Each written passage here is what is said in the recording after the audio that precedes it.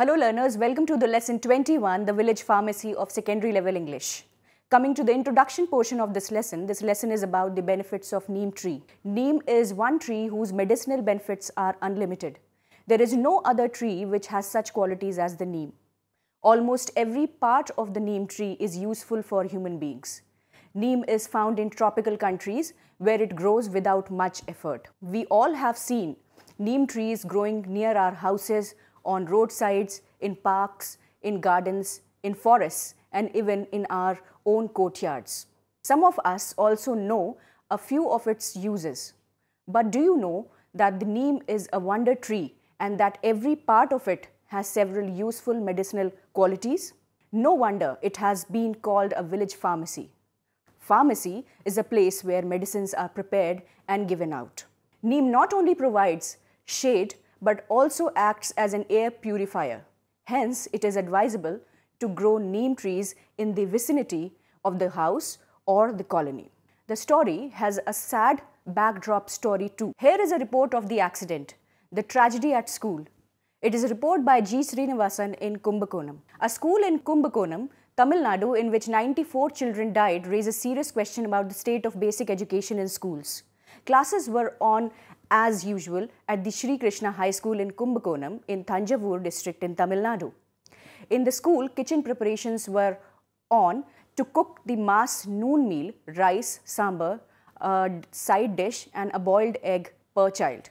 No one noticed a small fire in one corner of the kitchen, but a strong wind, normal in the month of Audi, July, August we say, in the state, seemed to breathe new life into the flames, and suddenly they leapt to catch the thatched roof. Soon the smoke filled the rooms and the children ran to the door screaming for help. There was no other escape route as the flames spread, and then the burning thatch fell. 75 children were burnt alive. Of the other 30 who suffered severe burns, 18 died in the hospital. This was the frontline cover story published on 13th August 2004, and the issue was 16th July to August 13, 2004. This can be looked into the www.frontlineconnect.com. Neema, the central character of the story, returns one day from the school holding a neem sapling in her hand. The school had distributed these saplings to children and asked them to plant them near their house in the memory of these children. The school staff and students had paid a tearful homage to all these children. Now, learners, read the text of the lesson and see what it tells you about the benefits of neem tree. You will perhaps guess why school chose neem saplings to grow in their memory. The story is told in the form of a dialogue. Coming to the objectives, learners, you will be able to identify ways to honor memory of our loved ones, appreciate the values of trees and other natural resources in our life, recognize the importance of applying traditional knowledge to modern life, relate words to situation and use them in context, use adjectives of quantity and quality in an appropriate manner, identify the active and passive voices and relate to real life situations. You'll be able to write a message and draft a notice. Coming to the gist of the story takes off with the sad news about the loss of precious lives of 94 children in a school fire.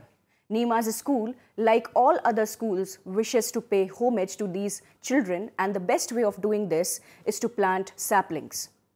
The school distributes saplings to students to plant them near their house. When Neema comes home, she tells her family about it. This sets off a great discussion between the grandfather and Neema, wherein grandfather tells her why neem tree is also called a village pharmacy. This is perhaps the only tree which has the maximum medicinal use. Every part of the tree has medicinal properties, and this is why it is very precious tree. It has a long life, and so is a befitting tribute to the memory of the little lives lost in the fire. Learners, let us understand the text 21.2.2 part 1. You may read from the lines, it was already 6 to part of your school. One day Neema comes home late from school. Her parents are worried just as your parents would get worried if you came in late from somewhere. When she finally comes home, she tells her family what transpired in school. She and her classmates planted 94 neem saplings in memory of the children who had lost their lives in the terrible fire that broke out in a school in Kumbakonam in Tamil Nadu. Neema's school has decided to pay their tributes to the 94 children in this unique way. By the time Neema reached home, it was already 6 in the evening. Neema was a student of class 8. Her father, Inevan, is a pediatrician at the city hospital. Her mother, Wembu, and her grandparents, who had come from the village, were very much worried, whilst they were waiting. Neema entered.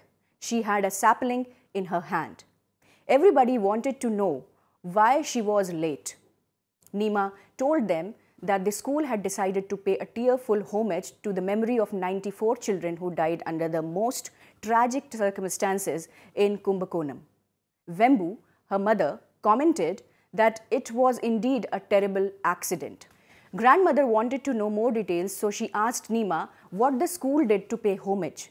Neema told her that they had planted 94 neem saplings in the school campus in memory of the departed souls. The saplings were a symbolic reminder of each of the innocent lives that were lost in their prime years of life. She said she had brought home one sapling to be planted in their garden. Wembu said that it was a fitting gesture on the part of the school. Why do you think this was a fitting gesture? It was a fitting gesture because the sapling would grow into a useful tree which would live long enough to serve people. Similarly, the little children who could be compared to a sapling would have probably grown into adults who would have served their people and country. There could be no other symbolic gesture better than this. Now, learners, let us read part 21.2.2 of the story. You may read from the lines, "Yes, I agree," to "created an interest in medicine." In the previous section, we were told about Neema, who brought home a neem sapling to plant in her garden. She showed it to her grandparents. In this section, we shall see how Neema's grandparents reacted. Neema's grandmother told her that her grandfather had a lot of knowledge about the neem tree, so she should ask him questions. Neema got very excited. She went to the grandfather to find out more about the neem tree. This was a good idea because she had a science exhibition coming up in her school the next week. There could be nothing better than using the information to prepare for the exhibition. Neema's grandfather was in the habit of using many neem products. He told her about the benefits of neem for general health and fitness. He also revealed to her the secret of her father's motivation to become a doctor. He had often watched his grandfather prepare medicines out of the neem tree, and that is how he got attracted to a career in medicine. Anevan, her father, agreed with his father that the neem had a lot of medicinal values. Neema admitted she did not know, but she said she would definitely like to know. Grandma immediately told Neema that her grandfather would indeed be the right person to tell her about the benefits of neem. She said that he had lived in the village all his life, and so he knew better than anybody else. It was indeed the village pharmacy. Neema pleaded with Grandpa to tell her about the medicinal value of the neem.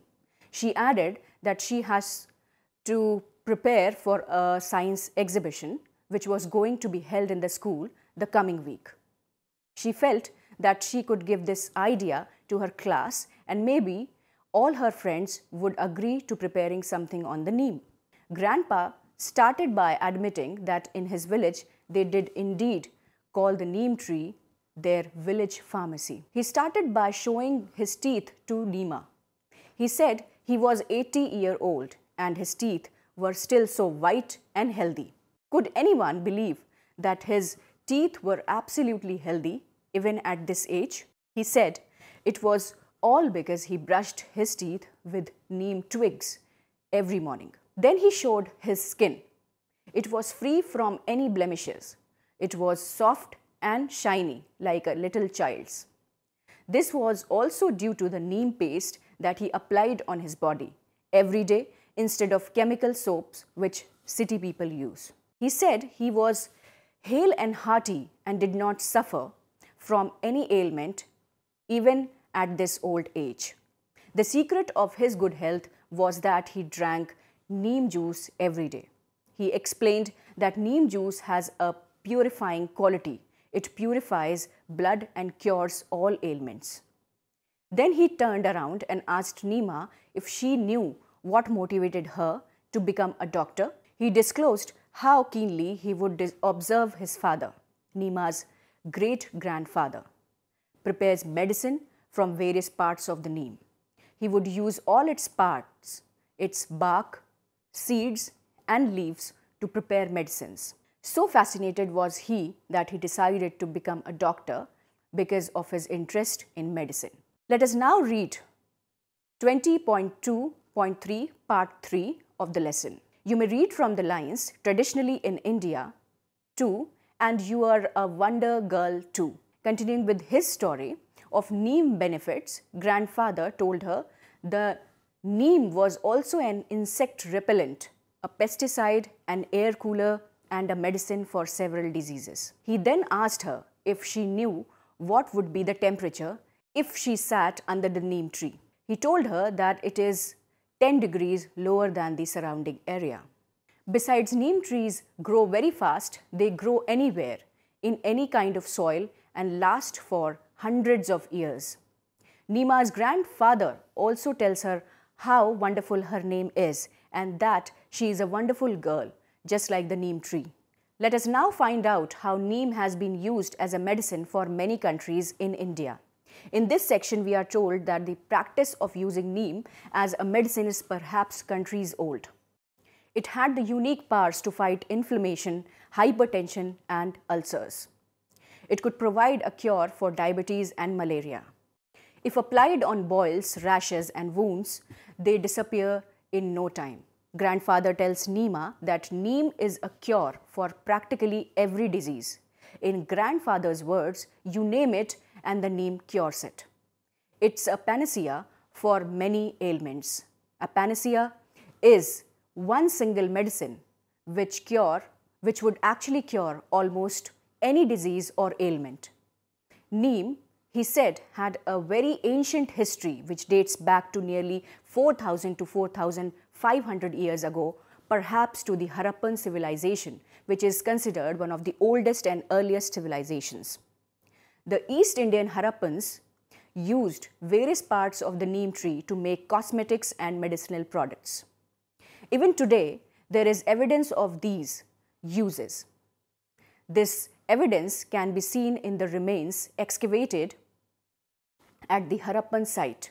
Today, the toothpaste, the soap, and the shampoo that we use are made out of neem. After telling Neema about the history and the various uses of neem, he said he would like to tell her why Mahatma Gandhi conducted his prayer meetings at the Sabarmati ashram under a neem tree.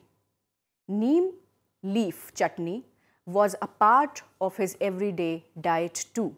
Finally, he told Neema that she would be absolutely wrong if she concluded that the neem only had medicinal properties. Neem has the wonderful ability to increase the fertility of the soil when added to it as a manure. It is eco-friendly. It is a good insect repellent too. Lately, research has proved that its chemical makeup is such that it is resistant to more than 200 different types of insects. Neem is used as a pesticide in farms and agricultural fields. It is go-friendly. Neem protects crops from harmful insects, viruses, and bacteria. The litter of its fallen leaves is rich in organic content and hence serves as a good manure. The neem is also an ideal source of timber for carpentry. Its wood is termite resistant. Grandfather then gives a wonderful piece of information. Neem acts as an air conditioner or cooler, which you use it at home to cool your rooms during the hot summer months. He said that the temperature under the neem tree is 10 degrees Celsius less than the surrounding temperature. He said sarcastically that the air conditioners which city dwellers use may not match to the healing, cooling effect of the neem. In this way, neem gives us a free air cooler service. Neem trees are evergreen and perennial, which mean that they do not shed their leaves in any particular season other than autumn. These evergreen perennial trees can grow in any type of soil. They grow very fast. They can reach a height of 30 feet in 5 years. And if they are not cut down, they may even survive for 200 to 300 years. After telling her all this, grandfather asked Neema if that is what she wanted to know. Neema, who had been listening to her grandfather's description of neem tree, she just exclaimed that she was indeed blessed to be named Neema. Wembu, her mother, commented that it was not surprising that neem is known as the wonder tree and you are a wonder girl too. Coming to the summary of the lesson, learners, the lesson tells us about a particular school in a village where Neema lives. Neema is a class 8 student. One day she comes late from school. Her parents are worried, but she does not seem to worry.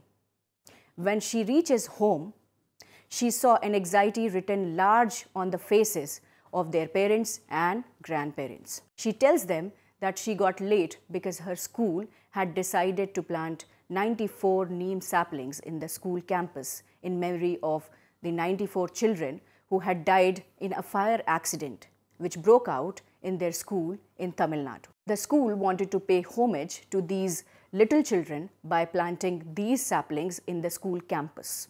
She had brought one sapling home too. Her grandmother then commented that planting a neem sapling was a befitting gesture for the little lives that were lost. She later tells Neema to ask her grandfather to tell her of the different ways in which neem tree helps us. Neema grew curious, so she asked her grandfather to tell her all about neem and why it is called a village pharmacy. Grandfather rattled out a long list of neem's value as a medicinal tree, a tree which could be called a panacea for all ailments and diseases. She now realized that her name too is Neema. What a wonderful name it was. She felt blessed.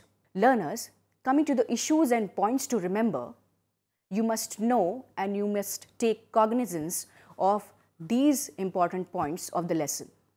Number 1, schools and buildings must ensure fire safety precautions.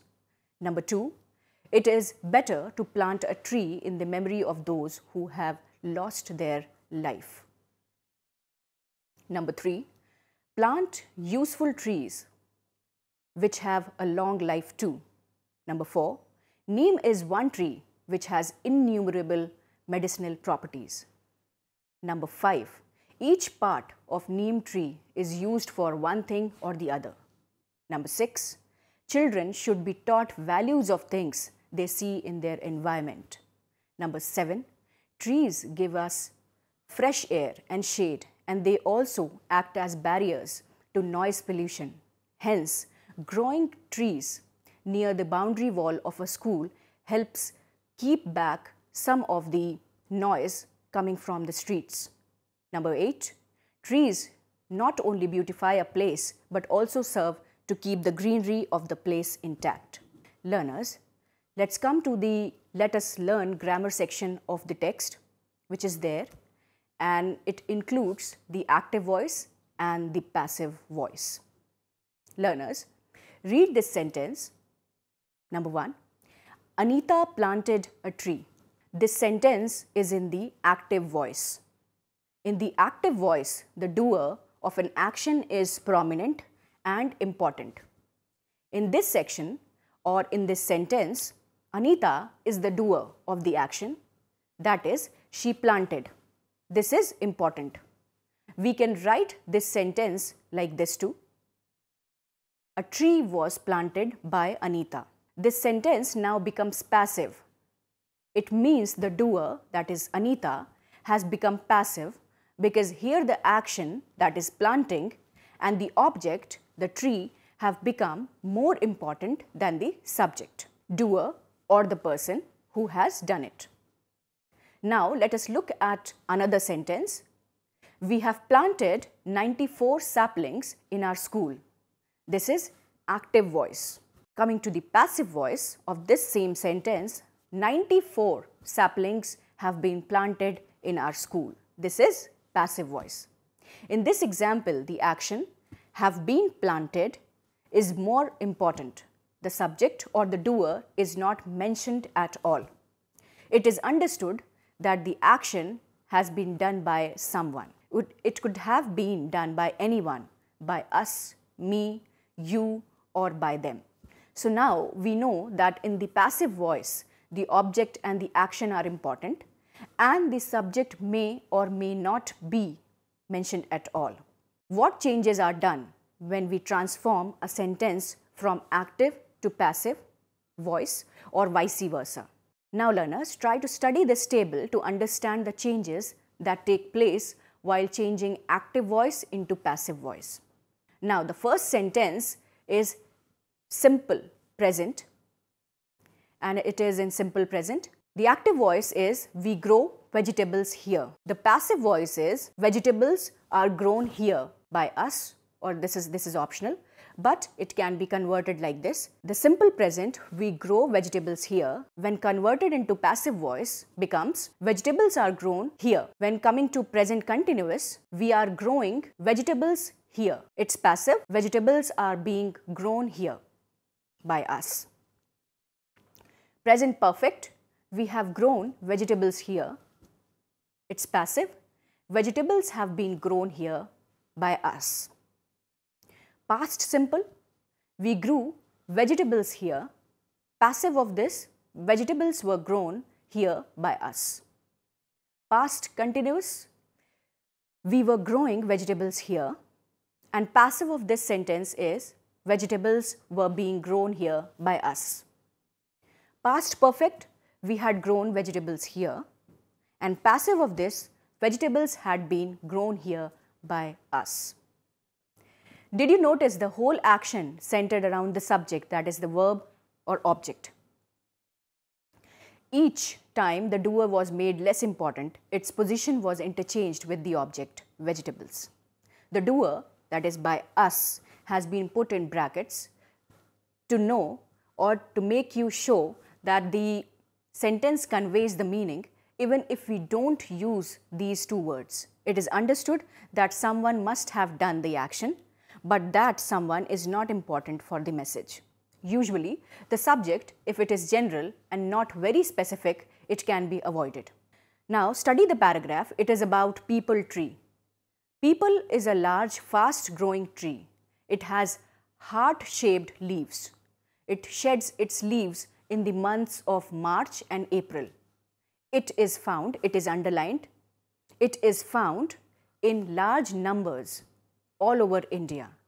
The bark of the tree is used for treating a swelling of the neck. The roots are chewed to prevent gum diseases. The powdered fruit is used for treating asthma. Now, here all the underlined verbs indicate the passive voice of the sentence. Learners, always remember the passive voice always uses the third form of the verb, that is something like this: hidden, found, used, chewed.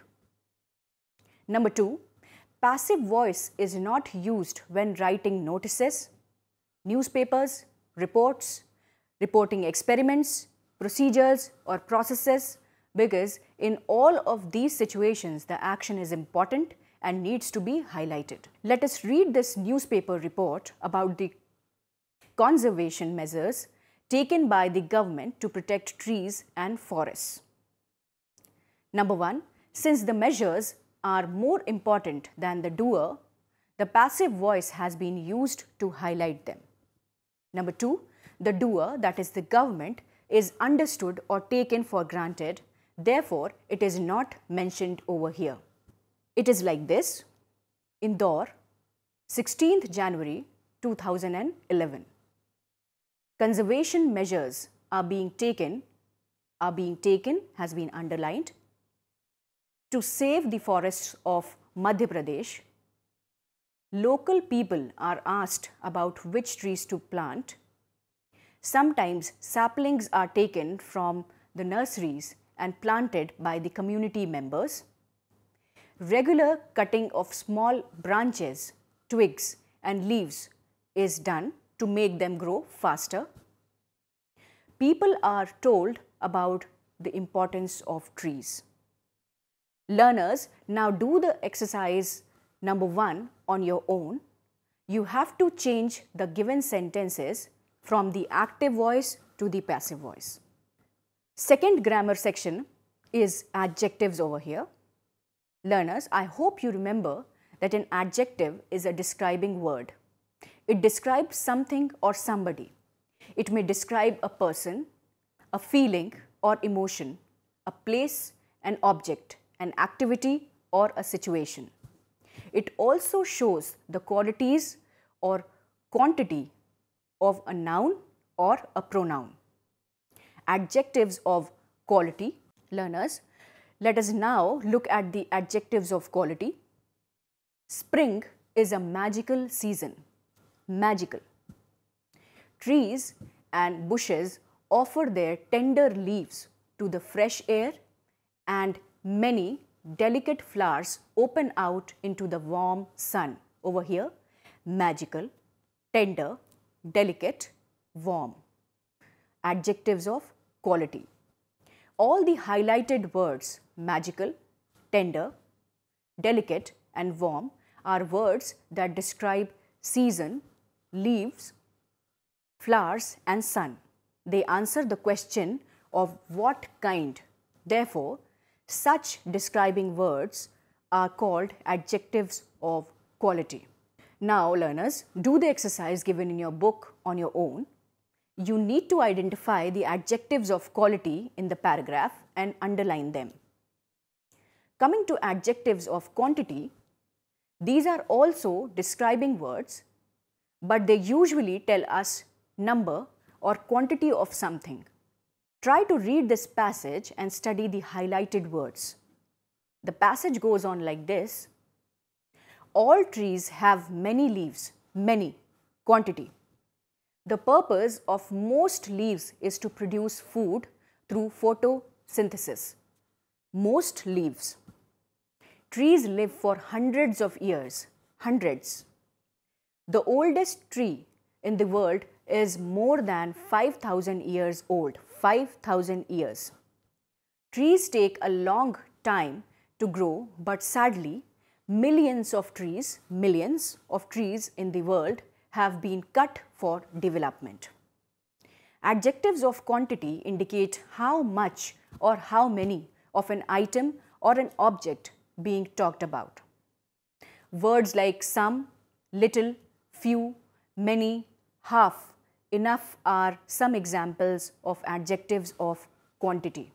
Learners, do the exercise number 2 on your own.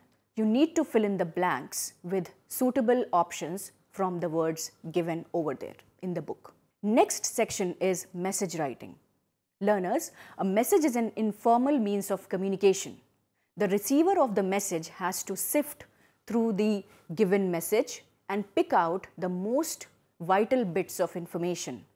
Then he or she should be able to reproduce that information in order to convey it to the person for whom it is intended. Format, date, time, name of the person to whom the message is directed, body of the message, name of the writer. You need to remember certain points while writing a message. While writing the body of the message, some points have to be kept in mind. Only the most important details should be given. No new information should be added. Grammatically, correct sentences should be used. Indirect or reported speech should be used. The message should be presented within a box. The word limit for a message should be around 50 words. Learners, there is one sample over here. You receive a telephone call from your mother's office when she is not at home. You have a conversation with the speaker, but you have to go for your tuition class. So you leave a message for your mother. Write the message within 50 words using the information given here. Do not try to add any new information. So the message goes on like this. Anil, hello. Mr. Sharma, hello. May I speak with Miss Mishra, please? I am Ravi Sharma from the office. Anil says, Mom is not at home right now. Mr. Sharma, over from the other side, says, in this case, can you give her a message? It is urgent. Please tell her that the meeting fixed for tomorrow has been rescheduled. Ask her to check her mail as soon as possible for the details. Please do not forget to inform her. Anil from the other side says, don't worry, I will tell her as soon as she returns. Now, over here, a sample message has been given. Please try to study this, learners. The date, probably 5th March. Time, 3:30 p.m. You need to write Mom. Mr. Sharma from office called up to say that the meeting fixed for tomorrow has been rescheduled. He wants you to check your mail as soon as possible for the details. He said it was urgent. Anil. So this was a message left by Anil, message written by, message conveyed by Anil to her mom. Exercise over here for you learners. Raja comes home from school and finds the door locked. Since he has a duplicate key, he enters and finds a note from his mother kept on the table. In it, she explains that she had to rush to the hospital with Miss Mishra, their neighbor who had met with an accident. She has also written that he should have the rice and curry kept on the dining table for lunch. He could heat the food in the microwave oven if he wanted to, but he should be very careful while handling the switch. Learners, now write the message which Raja's mother left for him. Next section is, learners, note or notice writing. A notice is a formal means of communication. The purpose of a notice is to announce or display information to a specific group of people. Notices are generally meant to be pinned up on specific display boards, whether in schools or in public places. Notices issued by the government appear in newspapers. Coming to the format, a notice should be written in a specific format. The name of the organization issuing the notice. The title, notice. A heading to introduce the subject of the notice. The date, the body of the notice, the writer's signature name in block letters, and designation. Now, you will have something like this. Name of the organization, office issuing the notice, date, and then parallel to it, notice, then heading, extreme right side, body of letter, extreme right side, and it can be in between also, that is, it can take center stage also in the format of notice writing. Then signature, extreme left side, name, extreme left side, designation, extreme left side. Now, points to remember. A well-written notice must inform the readers about the 5 W's. What is going to happen, that is the event, where it will take place, when it will take place, that is the date and time, who can apply or is eligible for it, whom to contact or apply to, that is the issuing authority. Only the most important points should be written. There is an abbreviation AOD, that is any other detail given in the question. One is free to add any relevant information not included in the question. The sentences should be short and grammatically accurate. They should be in the passive voice as far as possible. The notice should be presented within a box.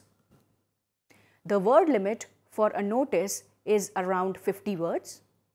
Only the words in the body of the notice are counted. Remember this. Information given in a notice must be clear and should not cause any misunderstanding or confusion. A notice must be catchy and appealing. It should attract the reader's attention at once. Increase the visual appeal of your notice by using bold letters, catchy slogans, striking words and phrases, etc. Standard abbreviations are used. There is an exercise which you can do on your own. On the occasion of Environment Day, the school has decided, or your study center has decided, to organize an environment fair. Ravi, the secretary of the Environment Society, wants to call a meeting of the office bearers of the society to discuss the arrangements for the fair. Learners, now write a notice in not more than 50 words. Coming to conclusion, in this lesson, learners, you have learnt about useful neem trees. How neem trees can be useful and how they are useful. The message of this lesson is that we should be aware of the treasure house of nature around us. If we are aware of it, then we can use trees like the neem for several purposes. We can even plant trees around us in the memory of our loved ones. Nature and the environment are very useful for us in many different ways, and we should respect and protect them. Best of luck and thanks.